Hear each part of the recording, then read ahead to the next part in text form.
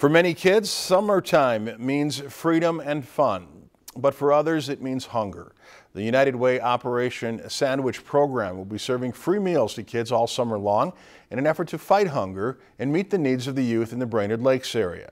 The United Way will serve meals 4 days a week, 2 times a day, and at 5 different locations beginning on June 6th, and that will continue until September.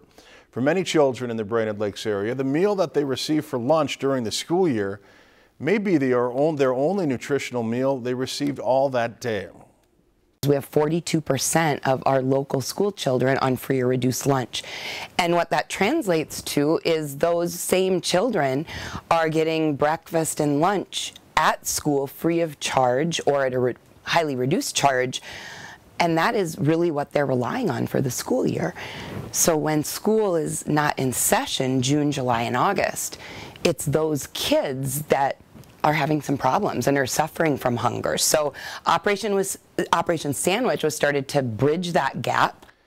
Last summer, Operation Sandwich served meals to over 3,000 kids. United Way still, though, is in need of food donations and volunteers. We do have a few needs that we need to get started. We've got lots of peanut butter, we've got jelly, things like that, but we always are looking for fresh fruits that are easy to eat. You know, we want to make this as healthy as possible.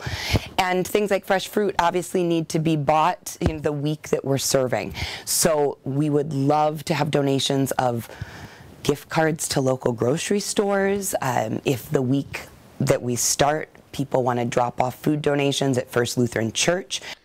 And to find the full list of Operation Sandwich meal locations, you can visit the website on the screen. If you've enjoyed this segment of Lakeland News, please consider making a tax-deductible contribution to Lakeland Public Television.